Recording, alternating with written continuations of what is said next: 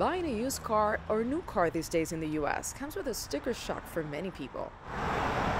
For those who finance, it's not unusual to see more than $1,000 a month for an auto loan. Inflation and high interest rates are a tough combination. Too high. All of them. They're just too high.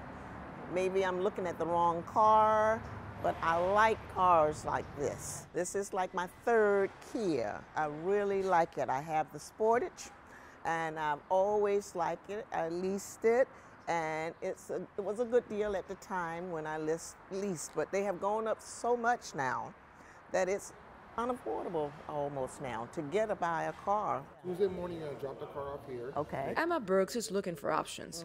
She has a few more months before having to return her leased car. You all have never been nothing but good to me. U.S. consumers who borrowed money from the banks to buy a car are on the hook for record loan payments. The average monthly payment for a new car here in the U.S. is almost $730 a month. That's up 24% from last year, according to the credit rating agency Experian. Mario Benedetti is a principal and owner of several car dealerships in South Florida. He says one of the reasons for higher prices is the lack of rebates from the car makers. So the incentives from the manufacturers are gone, because why they're going to create incentives if the car's already been sold. For used cars, the average interest rate was above 11% this past September. Another worrisome trend for the car and banking industry is a rising number of Americans falling behind on car payments. Economists attribute this higher delinquency rates to the end of pandemic-related government stimulus checks.